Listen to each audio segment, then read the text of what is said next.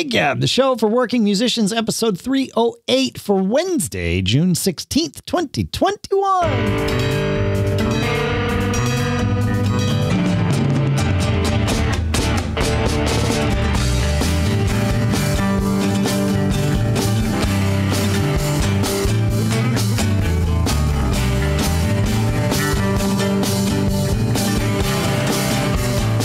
Greetings, folks, and welcome to Gig Gab, the show by, for, and about working musicians. Here, as usual, in Durham, New Hampshire, I'm Dave Hamilton. Here in Napomo, California, Paul Kent. Hey, man, how are things in California? What you had like yesterday, June 15th, was a day on the calendar for your state to open things up. Was it a real day, or was it a more of a celebratorial day or something, an honorary day? I would say it was sort of a real day. So, okay, for those who don't know, our governor came out about a month ago and said June 15th is the target date for California to get back to normal. And that meant a whole bunch of different things. He was a little vague about it at first. And as we got closer to June 15th, he kind of refined the message. But actually, about 10 days ago, there was some messaging that he was not going to lift the California state of emergency, which has a whole bunch of technical implications.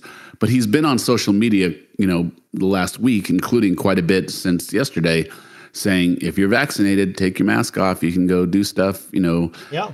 And the whole no mask indoor thing is an honor system, which is confusing everybody. And I would say, and then remember, counties can go ahead and, of course, have their own level, but none of the counties have done anything stricter than what the state advisors now. Sure. So everybody's supposedly on the same page. I went to the grocery store yesterday. I went to the hardware store. Masks were still required in those stores. I haven't been in a bar. I'm playing one on Friday night, but I haven't been in a bar. I would just say there's a level, there's progress, there's general understanding that it's less stringent than it was, but it's not like everybody threw their masks up into the air in all situations and are rolling along. So certain places are still filling it out. And along the lines, I wanted to share something. My bandmate, Simon Santiago, he's the other guitar player in the House Rockers, he just posted something really interesting. So Simon's solo acoustic career has really taken off. I mean, he just kind of sees the bull by the horns, and he's playing a lot of things, outdoor things. He is the father of a 10-year-old, and he's a socially careful guy. I wouldn't say conservative. He's a socially careful guy. He actually posted, I know this is going to tick off some people, but here's my thing. If you're vaccinated, come to my shows, have fun, feel free to come up to me and request a song, whatever you like. Thank you for getting vaccinated. If you're not vaccinated, you please still come. But if you're going to come up to me, or if you're going to ask somebody to dance, please wear a mask. Which I thought was a really interesting thing, right? I mean, he got lots of kudos for saying it, which is what a lot of people are thinking. The responses had kind of a fairly representative sample of the confusion about why masks should still be a thing, or distance if you are not vaccinated. If you're, going to make that choice, what does that mean? So he, obviously, if you're vaccinated, you can still get COVID. You just won't get as sick, and you probably won't die, but you can get it and you can pass it on. And he doesn't want to be any part of that. So I feel the need to stop us here, because the data isn't clear on that, right? In fact, more and more the data is that the vaccines pretty much prevent you from getting COVID and therefore spreading it on. But we don't know. So like you're right. The fact that the two of us have different pieces of information, the CDC has been pretty clear about it. Their thing. They buried the lead, I think, in their communication when they said if you're vaccinated, you can take off your mask. What was also in that report, but was not the headline of that report, was Yeah. And what we're finding is that like greater than 99% of the people that are vaccinated don't even get COVID, let alone don't have symptoms. So, but again, like the fact that you and I are having this conversation, 5 weeks after the CDC's report shows that, you know, like nobody's certain about this, and we won't be until it progresses forward. And Simon's thing makes perfect sense to me because we all have to make this decision for ourselves. Like we've been saying all along that this is going to be a rough entry, a rough landing for many of us. Our mutual friend Naomi, I was having this conversation with her, Paul. She's someone from another world that we both live in. And she said, yeah, I've equated it to a stone skipping across water. She's like, there's times when I'm comfortable, you know, doing whatever it is I wouldn't have done a year ago. And there's times when I'm not comfortable doing that. And, you know, those times are getting to be more frequent and closer to each other, but it's not 100% of the time. Just because I was comfortable with something yesterday doesn't mean I'm going to be comfortable with something similar tomorrow. You got to kind of feel it out, right? And so Simon's thing made perfect sense to me. And the confusion that you're talking about seeing in California, I feel like it seems like you're about 4 weeks behind us here in New Hampshire in terms of, you know, the opening up and that initial week, 2 weeks of like, okay, wait, what, how are we, should we, you know, like that was us 4 or 5 weeks ago. And so it makes sense, right? Like this. Are you at the 70% vaccinated rate? New England in general is very high. I think there's only one state in New England that's actually at 70% vaccinated. But we're all, you know, well above 50, even well above 60, I think. So, and I was, again, you know, I hesitate to share this kind of stuff, but I will. I was having a conversation with an epidemiologist that works for a very, very well-known pharmaceutical company. And she said, we're already at, even when the CDC came out and said, you know, you can take off your mask, we were about a week behind, you know, that was about a week before we had actually hit herd immunity. Like, wait, what are you talking about? Yeah, right. She's like, yeah, you know, when you combine the vaccinated people with all the people that had COVID and therefore also have, you know, effectively been naturally inoculated against this thing, we weren't quite at herd immunity when the CDC said that, but we are now. And this is someone that has very young children and, you know, is comfortable doing all the things that many people are doing and was not a year ago. You know, was very, very conservative, risk averse to it. I hate that the term conservative also brings political connotations. It's it's such an efficient term, and yet it's no longer an efficient term to say risk averse. So, so she's very risk averse a year ago and now very comfortable with things. So I found that interesting. Again, take it as a data point, and remember the plural of anecdote is not data. So, you know, do your own thing, make your own decisions. Whatever you do that makes you feel safe is the right thing for you to do. Like, absolutely, we all need to do this. You know, but in a view from 10,000 feet, you know, it clearly the ball is rolling forward. I mean, I'm seeing for sure tours being booked. I'm seeing, you know, plans being made. So we are, and I only can see that picking up a lot of steam as people look to make up for lost time. So yes, we're in a little bit of a state that makes sense. We're about 4 weeks behind you. California is a big state with a lot of opinions and. To close on this, it's been very interesting, the proficiency of messaging. You know, I think back when we were going through the middle of it, you know, Cuomo was on TV every day, Newsom was on TV every day, exactly where we were, exactly what the hospitalization stuff was, and, you know, trying to keep people informed. I think, you know, that those were good, admirable things. You think about the pounding that Fauci gets now, you know, but that's science. That, you know, stuff changes as they learn stuff. That's the point of science. That's how it works. Exactly it. And, you know, but there's no accommodation for understanding that.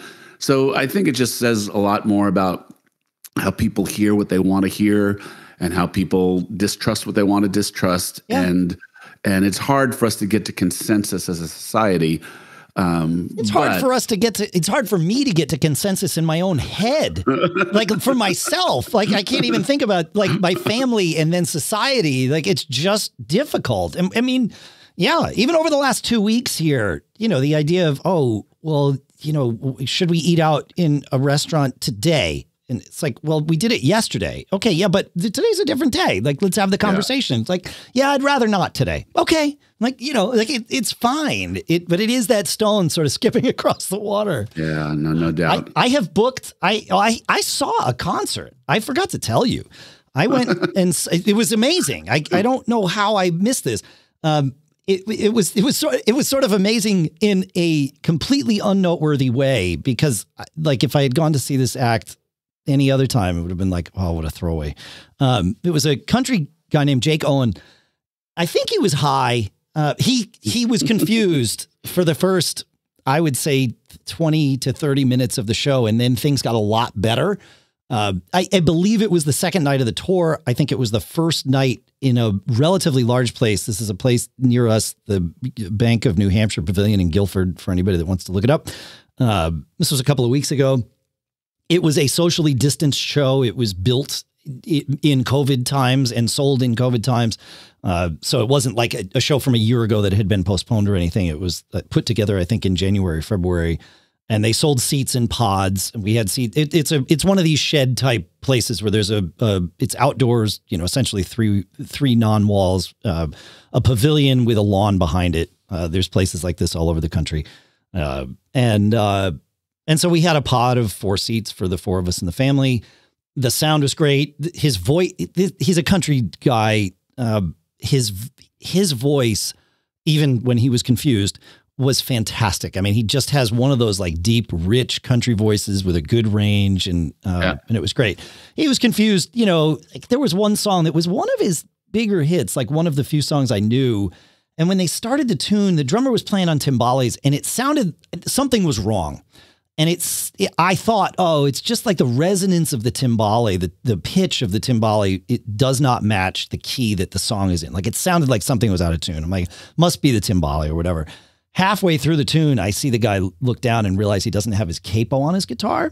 And then he fixed that. He was playing an acoustic guitar. He had a band with him. My gosh. Yeah, right. Like it was that kind of a thing that was happening. It happened several times, especially during that first 30 minutes of the show. And then things settled in. So I don't know if it was nerves or weed or what, but you know, he figured it out. It was fine. And you know, it was sort of pleasant in the moment, because it's like, oh, right, this is live music. Like stuff happens live. You deal with it live. You know, it's like, this is pretty good. And, you know, just being able to see a crowd of people. There's something I've always done at most shows I go to, and that's at one point or another during the night. I just turn around and look at the view, you know, behind me. I just take a slow spin is really all it is, and just enjoy the view. I don't take a picture of it. I just I do it for me. And I had not done that in a very long time. It had been, you know, almost 18 months since the last time I did that. And it was, you know, it was kind of an emotional moment. It was an emotional moment when the house lights went down for the first time, you know, right. and certainly many emotional moments through the night. On Sunday of this week, we're going to Saratoga Springs, New York, which is about 4 hours away. Trey Anastasio is doing 3 solo acoustic shows at SPAC, which is the Saratoga Performing Arts Center. Another one of these big sheds. That one's much bigger. It holds about 20,000 people. But this too was sold as a socially distanced show. So we have a pod of, I think, 4 tickets, and 3 of us are going. We're trying to figure out if we can fit somebody else into our pod, because we know how in demand these tickets are. But you know, we bought tickets for one night, so we're going for Sunday. And looking forward to that too. But we do have some tickets for some general admission, not distanced concerts this summer. And I feel like I'm going to be okay with that, but I'll let you know on the day of if I actually am. You know, it's like I think by then I will be. I think even now I might be, but I haven't had to make that decision yet. So one day at a time. It's one day at a time. That's exactly it. Yeah. Yeah. Yeah. So, hey, I want to share with you. I don't know if I've ever mentioned to you that I'm a big Bruce Springsteen fan. Have I ever brought that up on the show? Now, who is this Bruce Springsteen guy? It's been a long time since I've had the opportunity to kind of to float about this. So today, the Killers, I would say one of the most influential bands of the 21st century, right? Yeah, so, great band. So they reissued one of their songs in a video format with Springsteen playing it. And I was just thinking to myself, I get that a lot of people don't get Bruce or dislike Bruce. I get it. Sure. Well, actually, I don't get it, but at an intellectual level, I accept you accept that can be a thing. Sure. Right. Yeah. But I was thinking about the cool thing for me about Bruce. I mean, I love the music, I love the songs, and I love the storytelling, and I love the experience of the performances.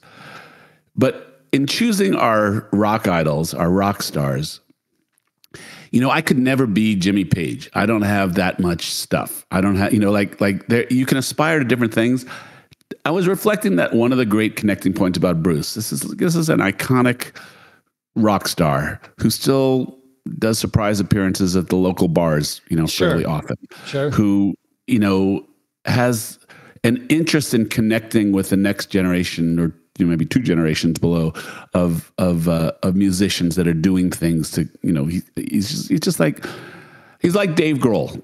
I mean, I would say Dave Grohl would be the next generation, and then I would say the Killers and other bands that kind of came about in the 2000s would be another generation removed. But I just continue to be in awe of how to model an artistic life. He's still, to me, I mean, I know he's a gazillionaire, but to me, there's so much everydayism in him, he does stuff that I can identify with on a fairly often basis that has kept me a fan for 50 years, like a fanatic for 50 years. But it's just, there's this connection that I can do. I love Zeppelin. I love The Who. But, that era of, British rock royalty, those were lifestyles and people, I think we did a show once where we talked about cover bands, and that, if you're in your 50s and you're not in great shape, and you're, you're putting on overly tight leather pants to go out and kind of posture on stage, and it's not ironic, it's a tough sell, right? Sure. Right? Yeah. So, anyway, so I was just thinking, about Bruce, and then I was thinking about Grohl, and, about how we pick our rock stars and what are the things that resonate with them. I mean, Grohl is the mayor of rock and roll now. I mean, that's Bruce what I keep saying. Probably senior statesman, I would say Bruce and Mick and, those that are left. I am someone for whom Bruce Springsteen certainly has never resonated at the same level that it has with you. I appreciate some of his songs. Obviously, he deserves all the success that he has, in my opinion. I have no issue with where he is, and I totally agree with you that he is accurately referred to as a senior statesman of rock and roll. Like that is supported 100%.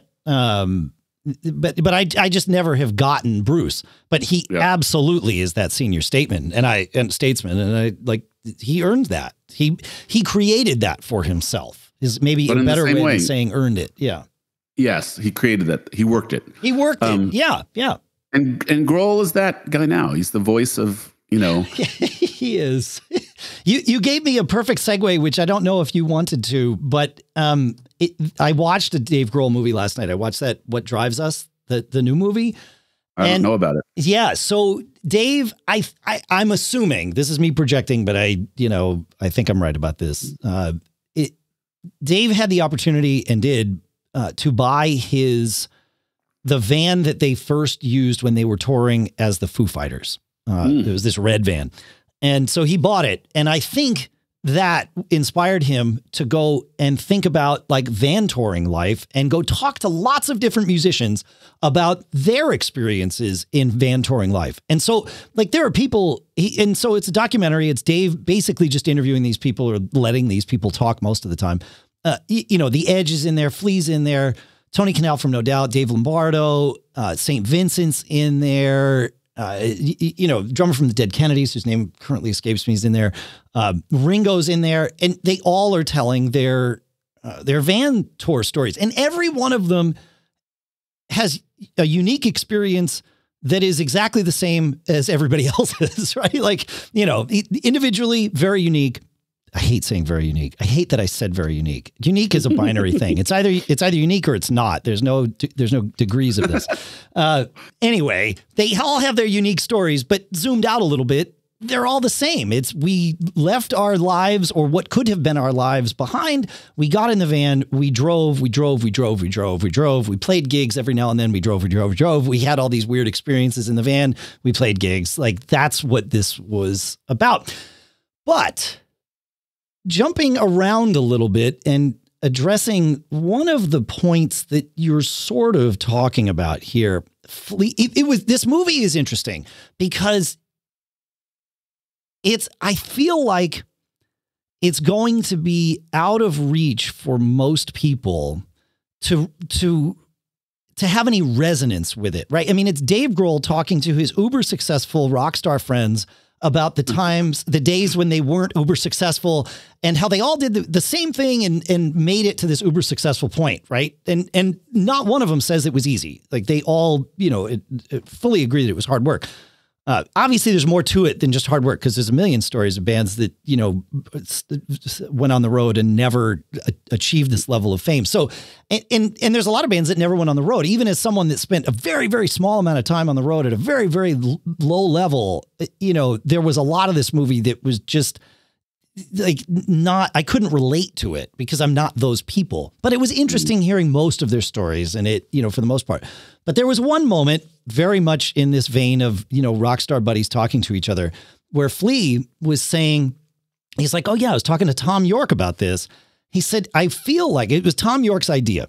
And he says, I feel like there was a moment in the mid 90s where somebody drew a line in the sand and said, okay, every band that is on this side of the line that's already able to like tour the world and sell out arenas, you all get to continue doing that for as long as you want. And everybody else, nobody else is allowed in this club. And that's it. And, you know, when he said this to Dave was like, huh, you know, and there was just this moment where I was going, huh, I don't know that Tom York has been proven wrong yet. I hope that he will be, but like, I couldn't think of any bands that came out in the 2000s that can go and sell out arenas. I hope I'm missing something, and you'll tell us, feedback@giggabpodcast.com. But I don't know. Like, can you think of something? Do Mumford & Sons or the Avett Brothers? Like, I don't think those bands check that box. Yeah. Right? I have to give some thought, because same. Yeah. You know, it seems like the manufactured acts, you know, the American Idol singer performers are the big ones. But they were fleeting. Think about any bands. Well, and Taylor Swift isn't fleeting, right? Okay, so fair, right? You've got a Taylor Swift, you've got a Justin Timberlake, who can probably go and fill up, you know, but arena, I guess what we would call arena rock. Yeah. Is a point in the sand. I'd have to think about that. I know. I mean, what about like Linkin Park and those types of bands? Can they go fill arenas today? Like they could. There's bands that have gotten to the point where they can fill arenas. I think so. But do they hold that point? Like, that's you can make the reservation. Can you hold the reservation? Yeah. No, I think they probably are. I think, you know, I hope I'm just missing something. Yeah. Yeah, I think they probably are. But, you know, the era of arena rock is not as fruitful as once upon a time was. I agree with that. It was, and so that was one of the things that came out of this. Tony Kanal had a couple of really sort of poignant things to say, you know, that sort of resonated with everybody else, or were representative of what everybody else was saying. He's like, you know, when we were in the van, it was us against the world. And he's like, that informed me in the rest of my life. He says, now life for me is just waiting for those moments to get back on stage, which I thought was something kind of resonated with us all. Ringo tells a story about how he's like, it's just so weird to think about the Beatles being a van band, like, right? But they were. Haven't been for very long though, right? Right, not for very long, but they were. You know, they certainly paid their dues. He's like, we were never smart enough to like get a hotel room where the gig was, or even pitch a tent. He's like, we always drove home after the gigs. He says there was one night driving back from a gig in London.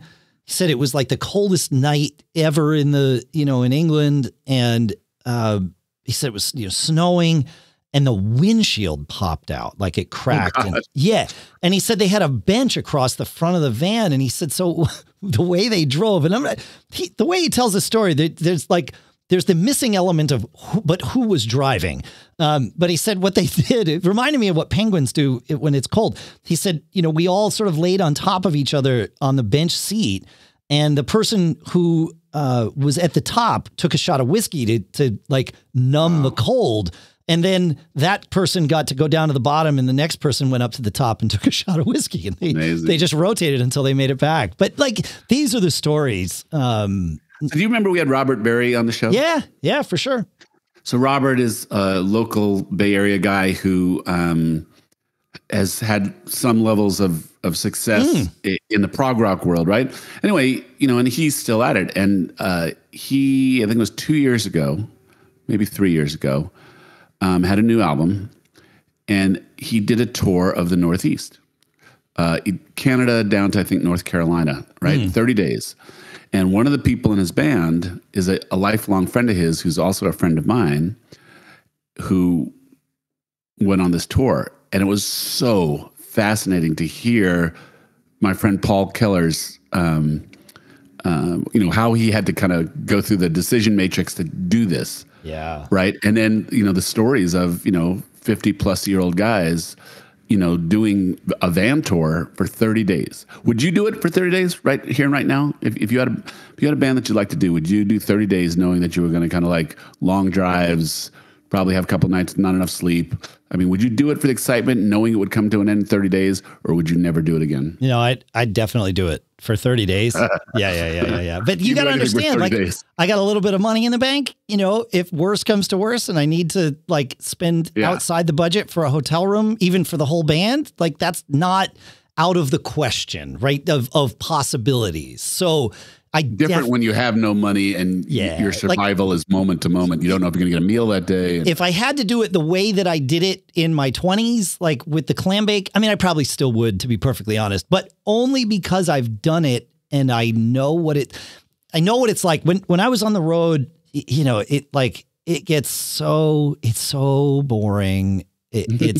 And you're living with these people, and like they simultaneously are your entire support structure and also the people responsible for you needing a support structure, right? Like often at exactly the same time, like it's maddening, the whole thing. But those 23 hours a day of dealing with all that crap, the people, the driving, the logistics, the load in, the load out, for the 1 hour a day or the 2 hours a day that you get to be on stage, it's totally worth it. And this movie last night reminded me of this. So if you had asked me this question last week, I'm not sure I would have answered the same way. But, Flea and Mike Watt both said this in different ways. They're like, you're in this pressure cooker in the van and just dealing with all the crap that you have to deal with.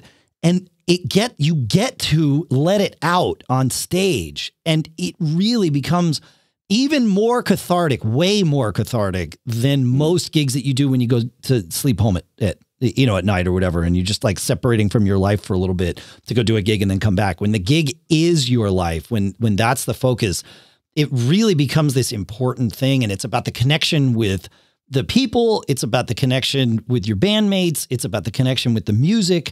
So I would. In fact, I had a moment last night. I started taking notes as I was watching this movie, because it was like, oh, there's things I want to remember and talk about on the show. Like, this is important. And then I had my own thought, and I wrote this down too, because I was reminded not of the clam bake, although this would certainly apply to them, but my memory wound up going even further back to the bands I played with, like in high school and in college.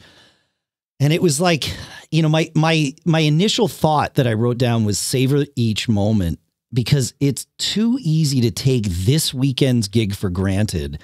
And so I share this with you, but this really was something I wrote to myself, before you go on stage, think about what you wouldn't give to go back to your high school band or college band and play those songs one more time with those people in that environment. I had some really magical moments with those people, just like I do with the people that I play with today, right? But it's too easy to take it for granted. what you're doing in the moment, because there's all the crap that goes around it. And it's, you know, as often is the case, the memories sort of allow the negative stuff to fade away. And then all you're left with is the great moments, usually, not always, but usually that's how memory works. And so, you know, my advice to myself that I share with all you is, you know, think about what you wouldn't give to be able to go and play with one of your old bandmates again, whoever that person or those people are, and then take that on stage with you the next time you go on stage and every time you go on stage, because that will be true in the future. So, well, I mean, as if what we all almost had taken away with us through COVID, right? Not, you know, going to be fresh in our minds for at least the next 12 months. But I think that's a really interesting thing when you think about musicians preparing for gigs. You know, we talk about people who we always say always be performing, right? Like, this is a part of that. That's right. Yeah, this is a part of it. And if you need this is the motivation to always be performing. That's like, it. Right. You are doing something that is going to mean quite a bit. You know, there's someone in the back of the room who's having a crappy day or a crappy week or a crappy life. Or there's someone on stage who's having a crappy day, and it might be you, right? Like any of those things could be true, but you get to redefine that. Yeah. Yeah. The other interesting thing that I learned from this that I had no idea was they started talking about, you know, obviously talking about van touring, and they started talking about the beginning of van touring, and really where it began was the college touring circuit, if you will. And universally, anybody that had looked at or simply knew the history of this all agreed that it was the same thing. And it started with a band called DOA, a Canadian band that wanted to tour the United States. And so they just made it happen. They figured out what clubs existed in a few cities. They toured from Canada down to LA.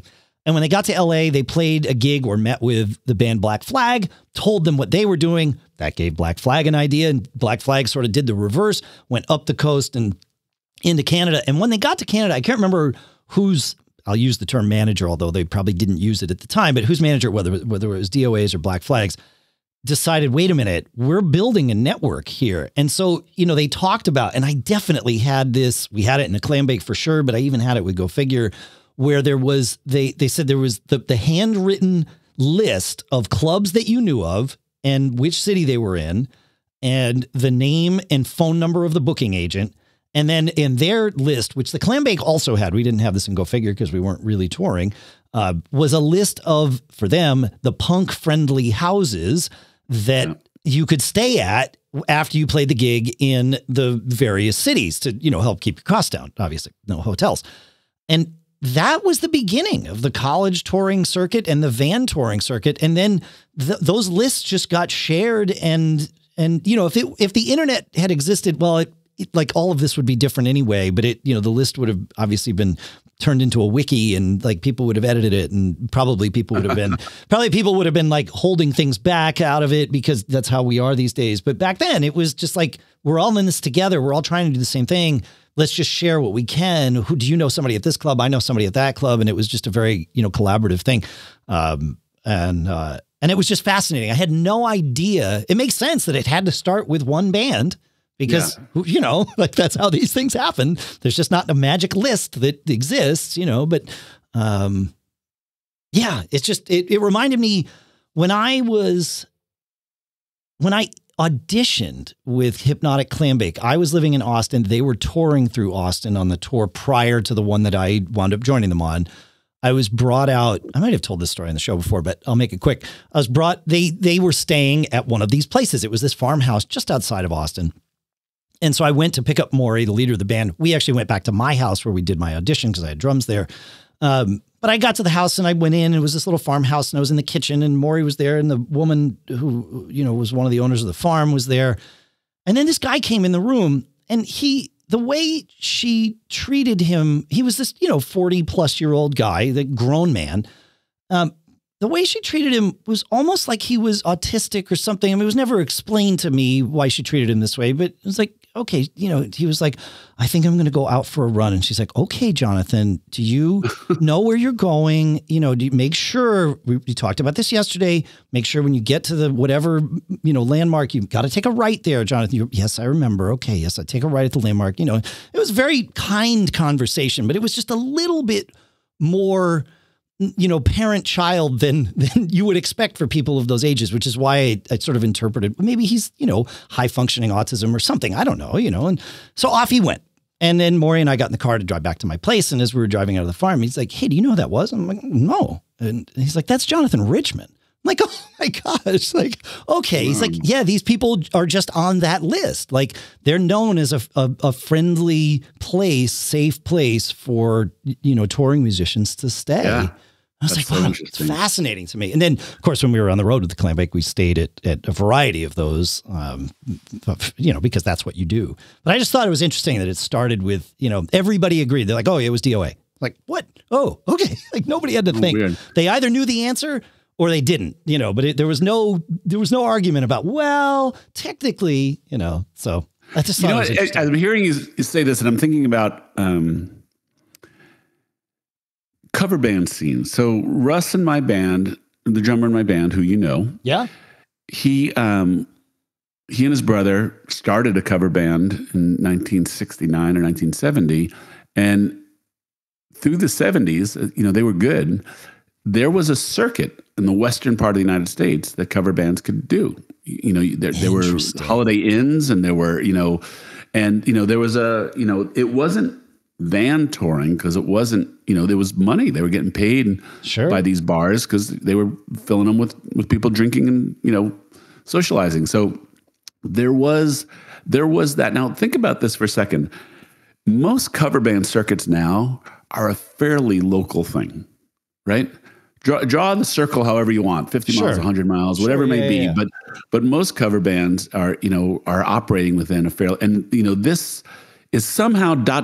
connected to the fact that there's a lot of part-timers in it, you know, a lot of weekend warriors, a lot of guys with day jobs and families. But imagine if it wasn't. Imagine if the cover band scene, the music scene was like it was in the 70s. And remember, you know, I told you about my buddy Steve, my good buddy who I can't remember his name. Yeah. Went to different schools together even. Yeah. Anyway, you know, he was playing 6 nights a week in the 70s in the Bay Area and could buy a house, right? And so, you know, this is how far we've gotten. We've had discussions about how the pay is the same as it was 50 years ago, and you know, how crazy it is.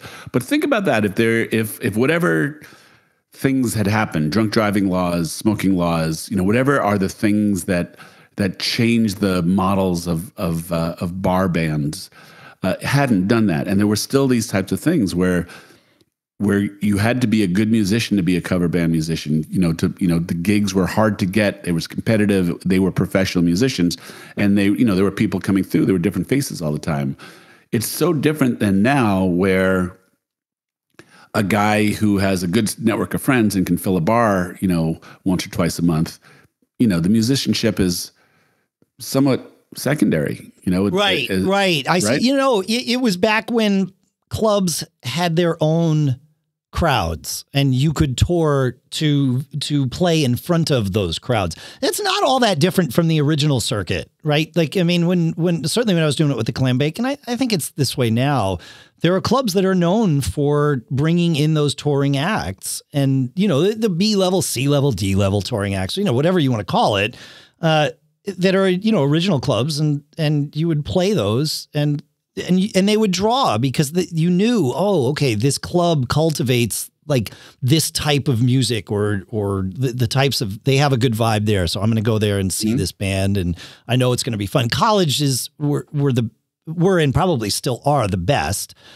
I would think, because you have a built-in crowd of people that doesn't really venture outside of walking distance, right? So certainly back then that was the key, right? You go play college towns because you've got the built-in crowd, and it's great. So, but all these things paid back in the day, right? Like you do a frat party, it paid, you know. Oh yeah, we'd made a lot of money at frat parties. Yeah. No, we'd go figure, and this is back in the early 90s. A frat party was a minimum $2,000 payday. Yeah, it was good. Yeah. Yeah, it was good. Yeah. But so were like bar gigs also paid us. Like by that point, we were, we could fill a bar. So we were making $1,000 for a bar gig, in the 90s, not uncommon. Yeah, that band did pretty well. I mean, that was the thing. I still think that it was the. We had good songs. We were good with a crowd. We engaged people. We were great with our offstage engagement, the mailing list, the merchandise, we did our act together. We had our act together. And all of that is responsible for retaining the crowd. In terms of attracting the crowd, history and being able to look back with, 2020 vision, I have to think 2020 hindsight. Yeah. We wound up being invited to play these things that were called Gathering of the Vibes. They were these private parties where people ate mushrooms. And I really think, we started playing those and then suddenly like our popularity, and they were all not on campus at the University of Connecticut, but, houses around campus. They were certainly targeted at, all the students that were there in the middle of nowhere in upstate Connecticut, around UConn. And I think those parties were responsible for people, people would come, they'd have mushrooms, they'd see the band play, they'd say, oh my God, an amazing time. Like that band's great. Like, well, yes, we are great. However, you were also on mushrooms. Like your perception of your enjoyment of that event may have been impacted by something in addition to the band. And that's when we went from playing for, 50 people to 500 or 1,000 people pretty quickly. But again, we were one of the few bands on campus that had our act together. Like there were a lot of factors, but I think we have to credit that as being at least one of them. So, but that's okay. So, look, it worked out for the Grateful Dead. I mean, they were Owsley's traveling LSD sales force long before they were a touring band. Like that was why they became a touring band. They were funded by Owsley. It's fine.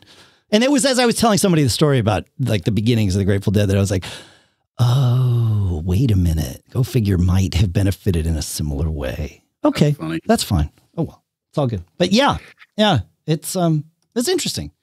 So hey, I have one more thing to share with you today. So go. I wanted to give you a little bit of a report of the secret show we're doing on Friday night. So I think I've teased it here a couple times, but the band got together and we rehearsed 3 days in May. We had 2 more scheduled in June. And we wanted one of those to be a tech rehearsal, like give our sound guy a chance to set up our whole system and go through the whole thing and have us kind of go through a show. So we had one more rehearsal to go through a few more songs, but then the last one was going to be a full run through of our whole show.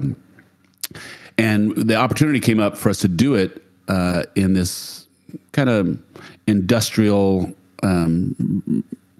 craft brewery, it's sure. And so we're like, well, that's cool. Why don't we make this interesting, right? Is the first couple of rehearsals went so well, and clearly the guys recalled the tunes or did the woodshedding, that I felt like the last one could be open. And so, but it's not a huge place and there's not great parking. So I didn't want to gig because it would probably be a bad experience for the brewery. It was nice enough to have us there. So we decided to kind of be a little stealthy about it and do a surprise show. And so I posted a bunch of clues that had the who, what, when, and where of the show on Facebook.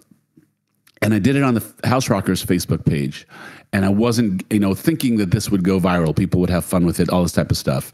And the pickup wasn't significant enough, right? So I started adding my personal page to it and got a little bit more. And, then the guys got involved. But the reflection of, again, Facebook is not your friend. Your fans are not yours. They're Facebook's fans, right? Absolutely. Unless you want to pay for the access to them. And that's especially true of pages versus your personal feed, right? Like your friends will have a much greater chance of seeing things on your personal feed than they will on any page, personal, even a personal page that you manage or whatever. Right. Like that. Yeah. You got to pay money to get exposure to anything you post there, especially things like events. and other stuff that Facebook knows, you know, they figured it out. Yeah. Yeah. So the last part of this was I did a private event from my personal page and invited the people I knew and, you know, said, here are the clues, but if you're having a hard time with them, ask me and I'll give you, you know, more clues. And so just kind of played it a little bit, and it'll be good. It'll be the exact number of people that we wanted to have there. But the reflection was, good to do something that just keeps your scene interesting, you know, just keeps it fun, vibrant, alive, right? And especially as we're getting back into things, good for our band's brand, you know, that we do interesting things. There's no charge for this, right? Right. So, you know, when the situation is right, we may do something cool. And just have some fun. You created a little mystique. Like if all the bands that I like have their own way of doing that same kind of thing. Maybe not all the bands, but a lot of the bands that I like, you know, they have their own vibe, their own lore, their own way of thinking about the band that their fans might do. And this has nothing to do with, or it certainly can be and should be, at least separate from the stage, in that it's happening when you're not on stage. It can be involved when you're on the stage too, but just that whole, you know, I want to learn more. Where's the mystery here? What is this about? What do you mean by that? Like those kinds of things, the inside jokes that you let your fans in on, you know, piecemeal, it's such a powerful thing that I think you're really smart to start doing some things like that. Well, I appreciate that. And there are some bands that just like nobody in the band thinks that way, but they get booked all the time. I mean, they have a shrewd connection. They do this everything. But for me, the whole reason to get back into music and to, you know, was to build something that meant something to people. Yeah. And I think the guys in my band, I've chosen them and they've chosen me because they have a similar perspective of things. And it's lasted a number of years. It's to what you're saying about creating mystique. It's not elitist though. Like I'll give you an example. No, it's inclusive, not exclusive. It is inclusive. It's right. But you have to put in a little bit of work to be included. But that's the only thing is, you know, like I want to engage a little bit, and now you're in the club. That's it. That's all it takes. That's it. That's right. And clubs are incredibly powerful things. I mean, that's when fan bases multiply. Simon, you know, he's just so good. A bandmate in so many ways. So right now he's probably doing 20 to 30 acoustic solo dates, and they're not actually solo dates. He's actually done something really smart, and he has 2 or 3 bass players, 2 or 3 drummers, and then his brother, you know, plays guitar, and he creates little mini shows, and he's been going on. But his part of his persona is that he's the guitar player in the House Rockers as well. You know, that's part of who he is. And you have a chance to see a guy who's in the House Rockers doing a solo gig. And that's a very unique thing if you cultivate it. So it's not an elitist thing, like I'm in this band, but it's more like, hey, yes, we're a hardworking band. And when I'm not hardworking band, I'm out here being a hardworking guy, you know, doing my solo gigs. Right. And that it is very complimentary in how what he does in the House Rockers and what he does as a solo thing. It was kind of what I was doing when I was doing so many solo gigs up there as well.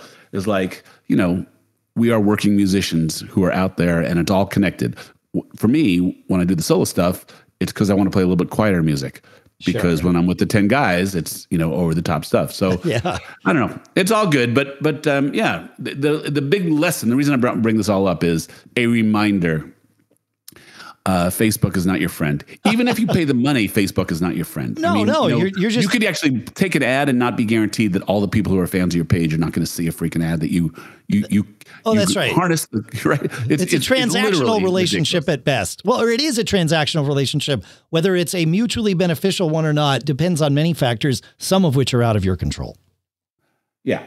The best thing that can happen is that you create something, and I don't even know what happens. If you create something where all your fans start sharing stuff, does Facebook throttle it down and say we're going to cut the shit off until somebody pays something, or you know, or is true virality possible? I mean, we have a couple of events we've created where, you know, 500-600 people have said going or interested, and I don't know where they all came from. You know, no, that I think you're hitting on something that we've been experimenting with too. Here at Backbeat Media, earlier this year, we added a new position. We have Sadie Sear on board doing promotion for some of our shows. Eventually it'll expand to most of our shows, but we're experimenting with a few, figuring out the ways to do it.